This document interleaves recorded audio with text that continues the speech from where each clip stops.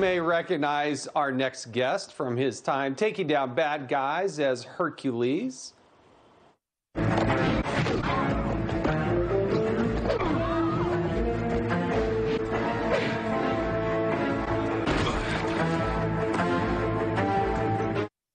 Love it. Now actor Kevin Sorbo is fighting government overreach during the pandemic, tweeting in part, "Wake up, people. If you think this is all about your health, you're mistaken. Please open your eyes. Stop being led like blind sheep." Kevin joins us now with his wife, actress and radio host, Sam Sorbo. Thank you both for joining the program this morning. Always love having you. Kevin, if you would, share the essence of that tweet. What are you talking about? Well, I got to be honest with you. I did not write that tweet, okay? It was given to me from a friend. I loved it because I've said all those things before, and so I just reposted it. It's all I did.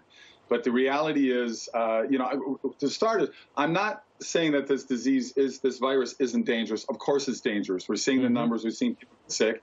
But, look at the common flu. The so-called common flu is 60 to 80,000 people a year die every year from the flu. Are we doing anything about that? Are we social distancing with that, even though we have flu shots? So to me, it's like there's more going on here, guys, and it's about control and power over our lives, and that's what government wants to do. So what do the two of you propose? What do you think should be happening then right now for the millions of Americans who are sitting at home, they're out of jobs, and they want to get back to work and at least even get outside?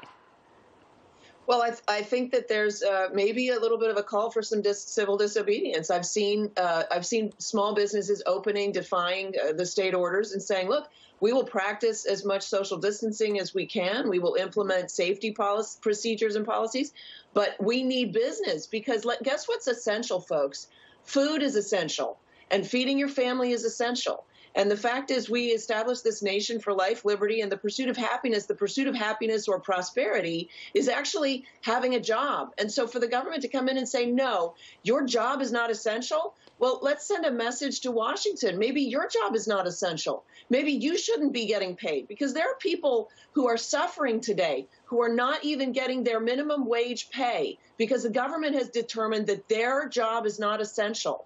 And I think that's an outrage, frankly. It's amazing. You can have a Walmart open, you can have Targets open, but you can't have small businesses open. Yeah. You close down golf courses for crying out loud. Golf courses? I mean, Jason, come on. You and I play in that Thompson tournament every year. It's insane. Golf is how he social distances from people.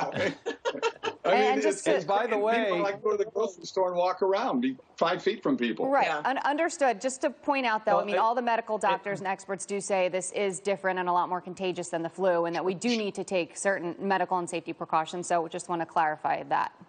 Right, yes. To clarify, but there are also medical professionals who are saying, guys, we should not be social distancing. There are medical people who have done studies. In fact, Erickson, who has now been censored off of YouTube for somehow violating their standards of operation, whatever, and he's now saying that he's being targeted because his message is we need herd immunity. We need people to get out and to practice, wash your hands, sure. But maybe this was an overreaction. The CDC just lowered the death rate of COVID to 37,000. And I think part of this is you want trust in people. You think guidelines are good. Overwhelming government mandates sweep people up that otherwise should be able to make a choice for themselves and be responsible. I mean, that's what free citizens do. Sure, exactly. Have you seen that I'm not wearing a mask, my body, my choice meme that's going around now? Well, is my body, my choice still applicable? But, I mean, and in fairness, too, though, I mean, you do hear Dr. Fauci and Dr. Birx and majority of medical doctors in this country saying that the social distancing is what has helped bring our numbers down to the point where we are right now, where the curve is, flat in a lot of different states, and that's why some states are able to ease restrictions at this point. Yes, absolutely. So what happens when we go back to work? What happens when we go back to school? What happens? I mean, there's a great meme out there, and there's a great thing from Prager University where Dennis Prager says, until it's safe. What does that mean? Well, it means never then, because there's always going to be viruses out there. Is this virus going to go away and be gone forever?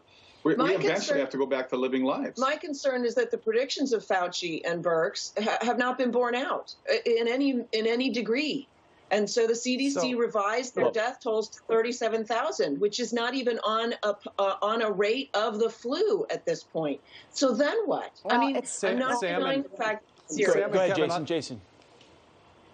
Let me just say, it is good to see you again. I once saw Kevin riding his bicycle, carrying his golf clubs, and I thought, no, who carries their golf clubs while they ride their bicycle? So it is good to see you again. And I know faith, we didn't get a chance to talk about it, plays a big part in your life. And this being Sunday, I think it's also a good message. I also want to plug your book because you've got this book out there, True Faith, Embracing Adversity to Live in God's Light. It's available now. I encourage people to think about getting there. There it is. There's the book, a beautiful picture of you both. It's good to see you. Thank you again for joining us here today. Kevin and Sam, thank you very much. And once again, for our viewers, difficult to compare coronavirus to the regular flu. So just a reminder about that. In the meantime, the U.S. economy could bounce back by late summer. That's